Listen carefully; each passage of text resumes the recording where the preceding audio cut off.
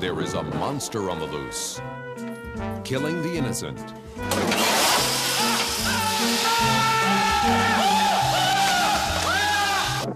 tormenting the women,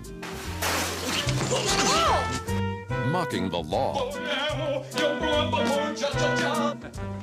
Andrew Sarris has called him the funniest man in the world today. Federico Fellini proclaims him a true descendant of the golden age of American cinema. And Jim Jarmusch says he's an insane mixture of Buster Keaton and Harpo Marx. He is Roberto Benigni, and he is, or isn't he, the monster. A clueless con man is taken for a cunning killer.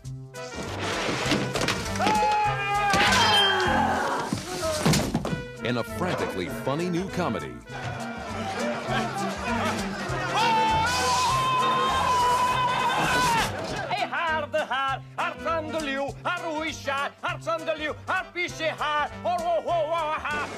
with daring crimes, delicious sex, and delirious laughs. The Monster.